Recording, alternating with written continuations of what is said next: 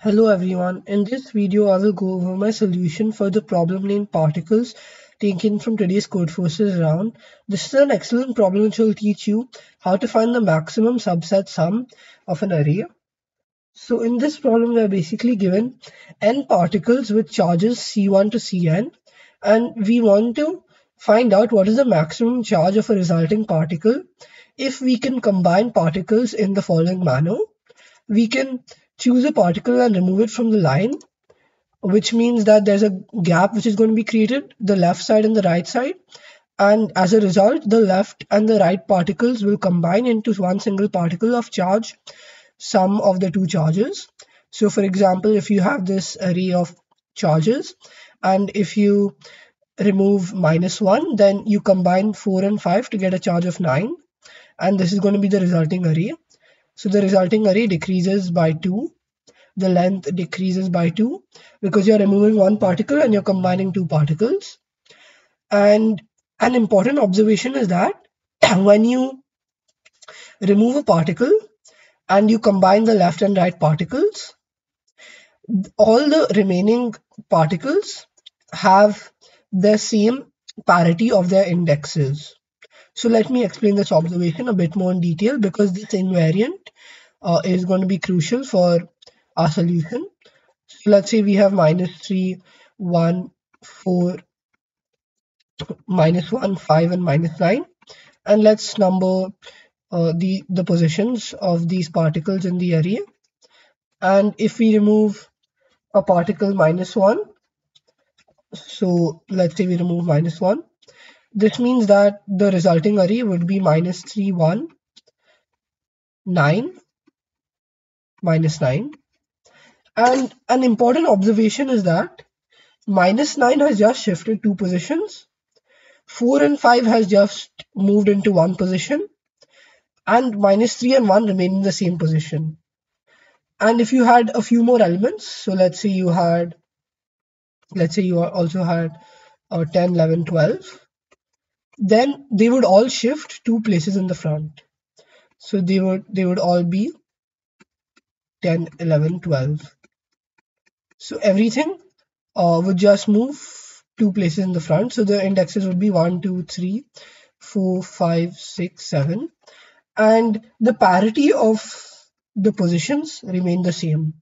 So odd indices remain at odd positions, and even indices remain at even positions. So this invariant is actually very useful for solving this problem, because it tells us that when we are combining particles, we are always combining particles which are 2 apart. So we know that if we remove some element, we are combining the left and right particles, which are a distance 2 apart. So 4 and 5 are a distance of 2 apart, and we're combining them. And those two are at odd indices. Similarly, you can combine -1 and -9 because they are at even indices. And in general, you can combine same parity, combine any two of them.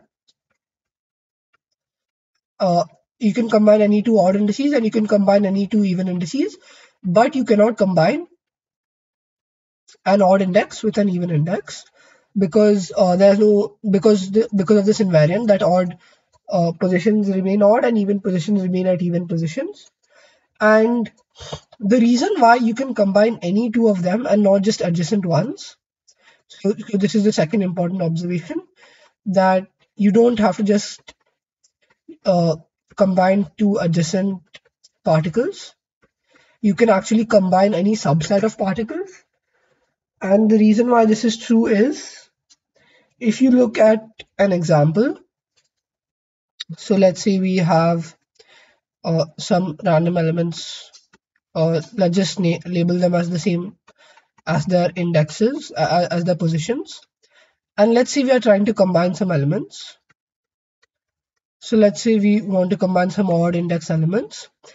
So let's say we want to combine 1 and 5, and we want to skip 3.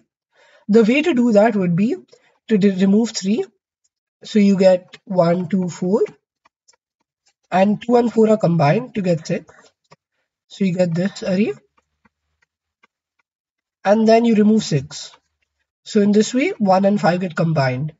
So in this manner, you can ensure that 1 and 5 get combined and 3 get skipped.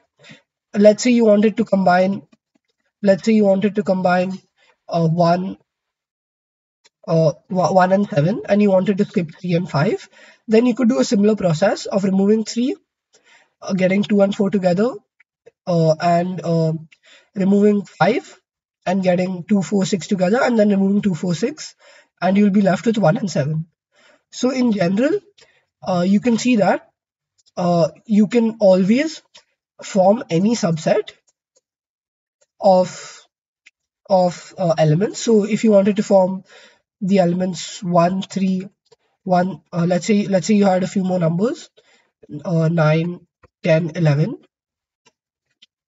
and let's say you wanted to form a subset 1, 7, 11, because you have to form a subset of only odd or only even indices. Then what you could do is you could remove 3 using the process I described. Then you could remove 5.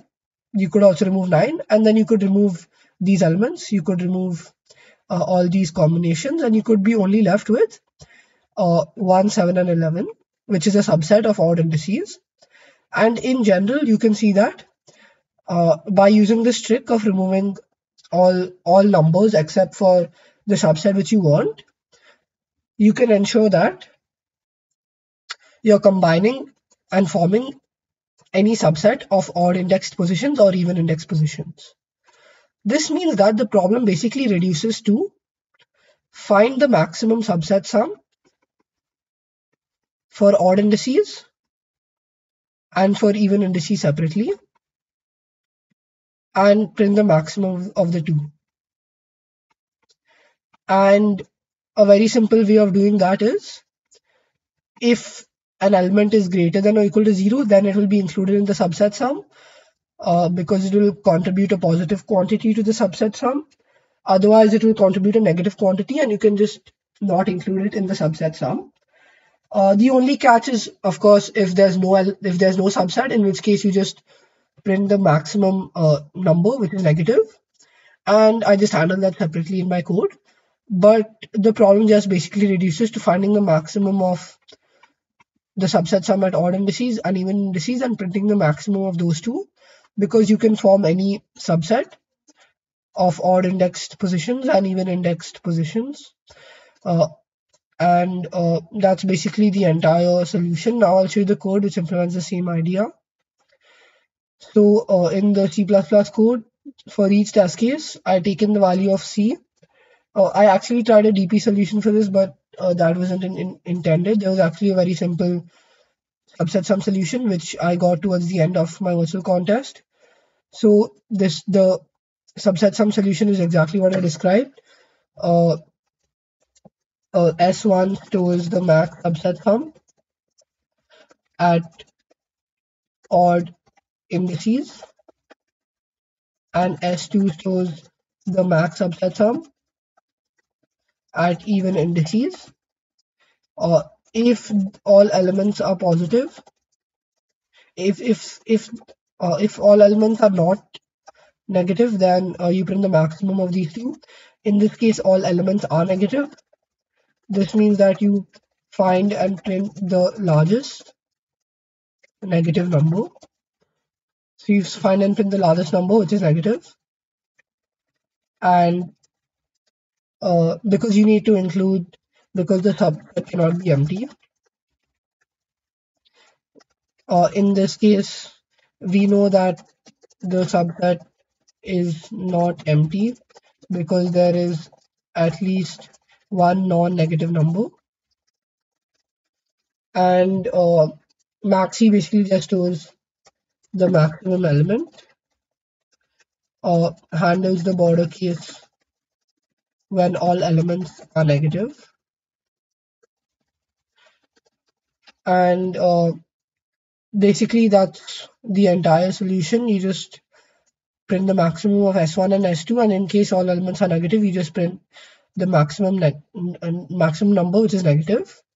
and you can verify that this code does get accepted. So I hope you like this problem and my solution. If you have any doubts on any part of the solution, do leave them in the comments down below. And if you like this video, don't forget to give it a thumbs up. Thank you.